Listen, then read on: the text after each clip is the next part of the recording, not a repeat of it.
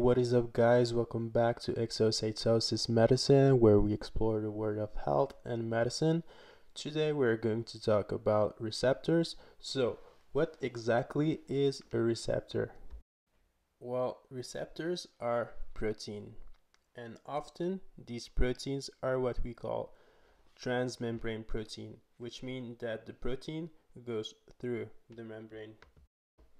And on one side of this protein that we call a receptor, there is a binding site for ligands.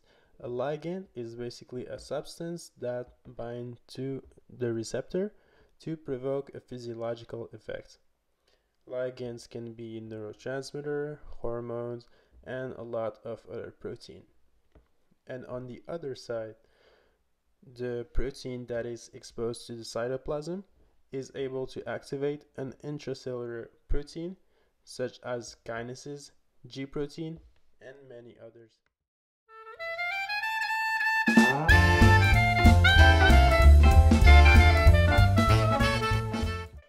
And these intracellular protein initiate what we call a signal transduction pathway, which is basically the path that the cell takes to have its physiological effect.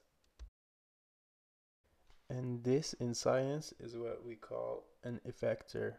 An effector could be an enzyme, it could be an ion channel, or it could be gene transcription.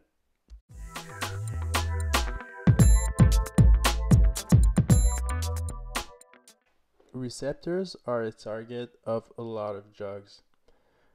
A simple example of receptor with an effect would be, for example, acetaminophen. Who doesn't know acetaminophen, right?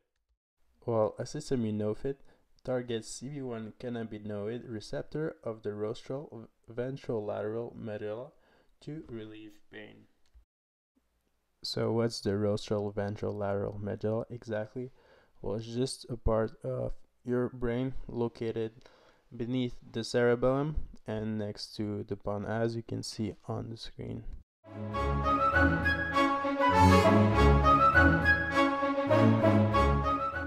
But not only that, but acetaminophen also acts on your body by blocking cyclooxygenase enzyme that are basically enzymes that help to form prostaglandins, which are pain and inflammation signaling molecules.